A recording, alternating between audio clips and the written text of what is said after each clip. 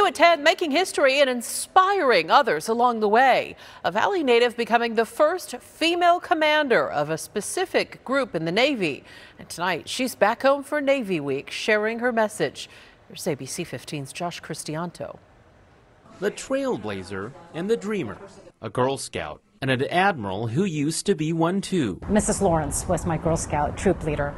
She was incredible. When she was just 5 years old, the now Rear Admiral Maria Aguayo moved to Tempe from Mexico. Her dad was an engineer, but she liked math on her own. She also loved the wide open seas. I was looking for a way to combine my love of the ocean with also my interest in math and STEM. The Navy was a pathway Aguayo couldn't pass up. Even after she graduated with an industrial engineering degree from Stanford, she quickly rose up the ranks, taking on every challenge she could. But in 1993, she still faced barriers. As a woman, I was not authorized to serve in a CB battalion, while all my male counterparts, Civil Engineer Corps officers, were. That didn't stop Aguayo from pushing hard. And when the laws changed, she went on to command a CB battalion in Afghanistan herself. You can truly do anything you set your mind to. Aguayo is now the first female commander of Naval Facilities Engineering Systems Command Atlantic. Her story inspiring Girl Scouts like Savannah Guzman,